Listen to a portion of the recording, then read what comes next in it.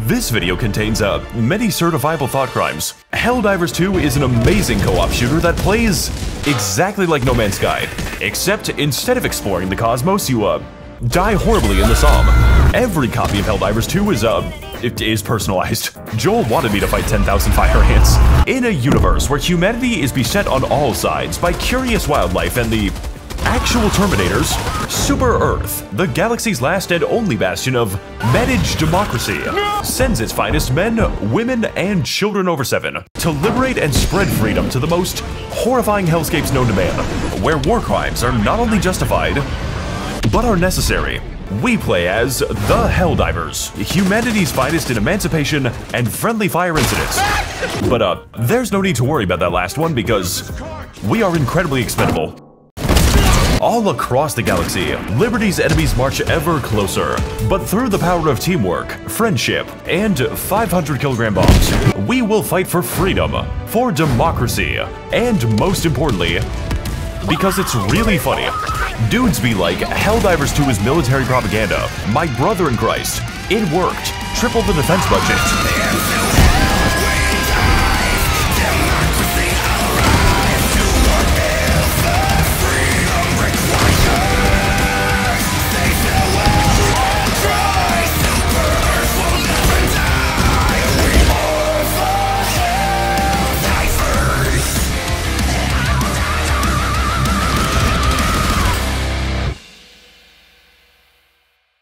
The first thing you'll notice upon entering the SES Judge of Judgment is the incredibly stupid name. And yes, you are able to name it other things using the Wizard 101 naming scheme. Things like the Pride of Pride, Star of the Stars, Patriot of Patriotism, and my personal favorite, the Founding Father of Family Values, because this game has a lot of violence in movies. Oh, here you see me depicted as the Soy Wojak. The second thing you'll notice upon entering the bridge is the ongoing galactic war, and that we are currently fucking losing the galactic war, which is why we need to suit up with exactly 3 of our friends and choose which planet is in vital need of the democratic process. If you don't have any friends, then I hope you can speak good Mandarin. I think I did something to make him mad. But to win the Galactic War, we must first understand the Galactic War. We can ill afford another Malevolon Creek, which is why I'm going to go over each of the 2 fronts that are currently reducing us to smears across the galaxy. And I'm going to do it at difficulty 7 or above, which is coincidentally the perfect enlistment age. On the left-hand side of the political spectrum, we have the Automaton Front, an enemy focusing on range tactics, heavy armor in slight excess, and an extremely high amount of explosive ordnance. Oh, I'm out of here, guys, later. If that sounds a little bit intimidating, then don't worry. I haven't even gotten to the horde of angry chainsaws yet. Chainsaw Man reference goes in the video here. But talking about the Automaton Front is never complete without talking about the fucking Creek, or as it is known by our honored veterans, Space Vietnam. This goddamn planet has been single-handedly responsible for most of our casualties. My leg! Is this SpongeBob? And that is genuinely impressive considering that 10 million men have already died in the Battle of the Madagascar Lemur. Those are considered rookie numbers, and we're already outpacing the Taiping Rebellion. In fact, every single military operation we conduct is in some way related to Malevolon Creek. And personally, I don't really see what all the hype is about. After all, it's just one planet. How important could one planet possibly be? I am a human supremacist! I am a human supremacist! Our supremacy will not end on this planet! I am a human! We will go interdimensional. We will unlock the secrets of the universe. God has laid them out like Christmas presents for his children. Bootcamp's got fucking weird recently. Malevolon Creek, and by extension, the rest of the front, is essentially an exercise in how much PTSD one man can possibly get. Their firepower is so overwhelming, so absolutely constant, that describing it as an endless retreat where you accidentally accomplish all of your objectives would be very generous, as it implies that I do the objectives. Fucking shit! This can occasionally push you into what we call unfortunate tactical positions, at which point your main options for survival are going to be watching your slower friends get burned to death in the Mekong. I will never unhear that scream. So yes, this planet may be what economists call a bad use of our human capital. But after dealing with several days of what I can only describe as angry forklift decommissioning. Oh shit, this motherfucker's not OSHA certified. You really need a stepladder for that, sir. Okay, call me crazy, but I think there's a turret around this corner, guys. I fucking hate the creek. I can safely say that the attachment has become fucking personal. And honestly, I just want to see how many bodies one planet can hold. We lost Vietnam, we lost Afghanistan, and yes, we definitely lost America. So goddammit, I am not going to lose this shit to ones and zeros. God gave this galaxy to a non-binary species, and service guarantees gender affirmation. Fun facts about the bot front. Number 10, man urinates on fellow passenger for not being allowed to smoke. Number 9, if you happen to make the mistake of fighting here, you're quickly going to realize that most of our forces are Chinese, each one taking glorious revenge against the steel plants they work in. Very auspicious behavior. And conversely, we Guilo have been sent by our barbarian prince to fight the hordes of angry roaches, for it is the God-given right of the defense lobby to remind the bugs that it is man who is made in God's image. Really can't wait to die on fucking, legally distinct Clendathu. The Terminid front, the Terminid population problem is a wide assortment of increasingly horrifying demons, each one abandoned by their creators in completely different ways. My guy's got a bad case of the rigor mortis. We've got small bugs, big bugs, immortal bugs, bugs that function as artillery, and of course, the bugs that stalk you at night. Thankfully for us though, Napalm is an equal opportunity employer, and a lot of positions are open right now.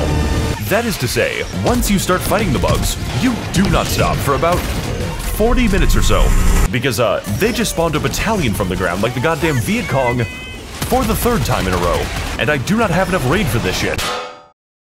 Good fucking throw, dude. I just want to walk to the McDonald's, guys. I'm just a level 1 goblin. It's literally my birthday. I'm a little birthday boy. And do you want to know the worst part about this war? We, don't really know how they move between planets. And I don't think they have what you would call a plan. Rather, the Terminid simply appear in places they wish to eviscerate.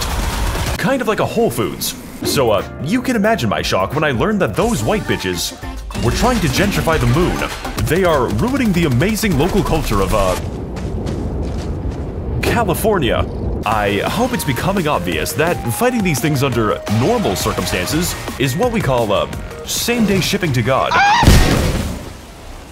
What the fuck?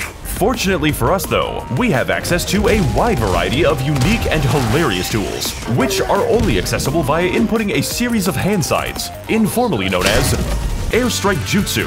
Whether it's big airstrikes, bigger airstrikes, biggest airstrike the engine can sustain, or airstrikes that specialize in killing everything except the enemy, there are so many bad guys with so much damage to be done that the most challenging part is keeping your team out of the blast radius.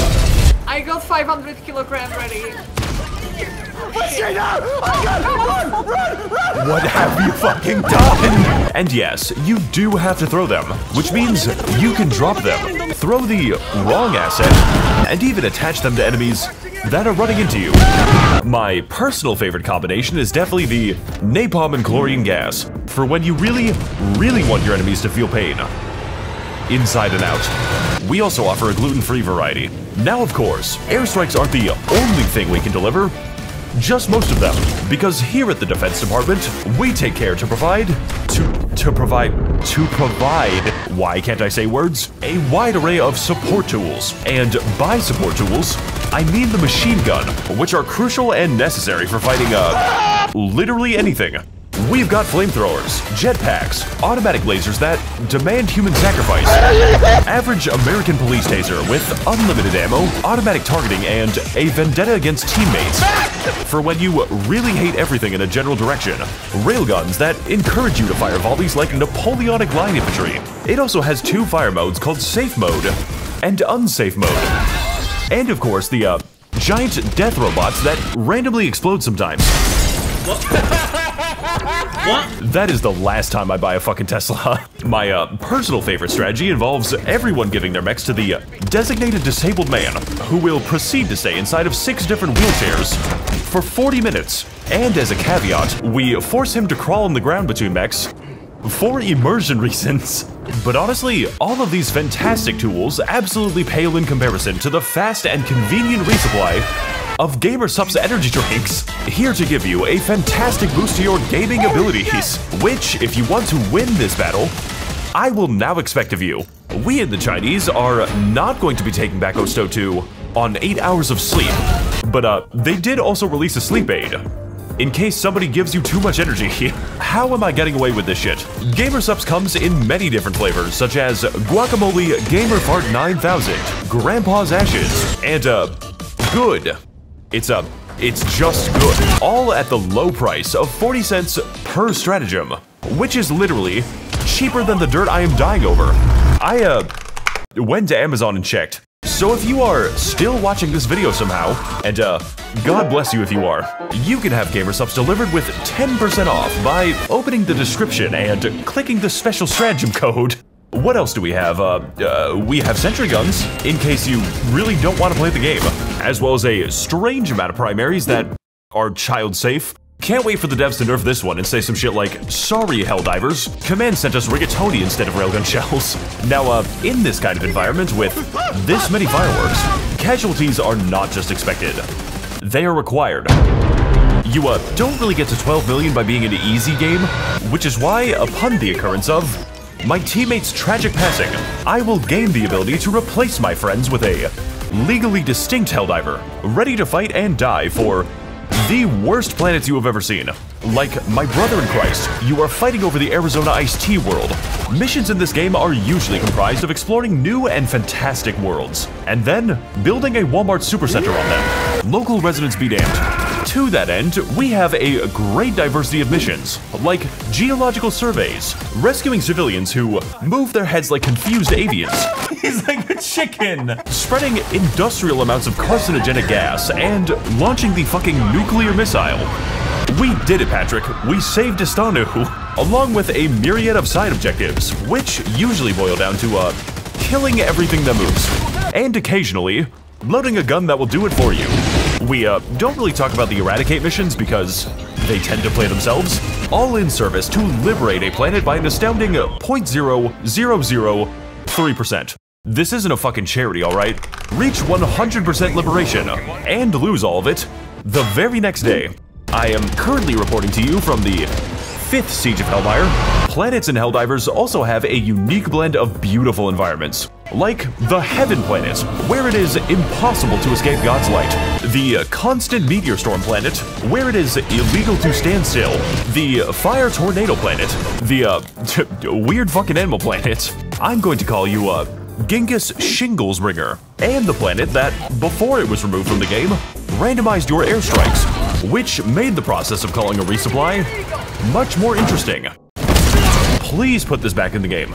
Look, Helldivers is a game that gives you a lot of tools, and a lot of places to use them. So honestly, the task of describing it all to you is, not my fucking job. The developers are literally adding things faster than I can show them to you. I, began making this video before mechs existed. So inevitably, when the day comes that Arrowhead adds the secret third faction that we don't legally know anything about, I guess I'll be making a video about it. As long as this one gets views. Overall, Helldivers 2 is an absolute chaotic mess, where every mission begins and ends with the assumption that we are not going to make it, and yet somehow, some way, I still find a way to disappoint my friends. Some may consider it difficult, while others may consider it fucking bullshit. But personally, surviving against all odds in the face of complete, absolute absurdity is a big reason that I still love this game, no matter how many game-breaking bugs they introduce. Sorry Helldivers, this gun's accuracy rating is so high that it causes integer overflow. And with the Galactic War still ongoing, our story of spreading managed democracy has only just begun. We have the ships, we have the weapons, we need soldiers. Soldiers like the, angry Chinese guy. Service guarantees affordable healthcare. They'll keep fighting, and they'll win. As long as the bug front plays the game today. On a more personal note, the Ministry of Truth extends its gratitude to all of its very kind patrons, enabling and financing our propaganda on a truly galactic scale. Your money is being put to excellent use, making only the funniest and most original content. Anyways, time to report to my execution now.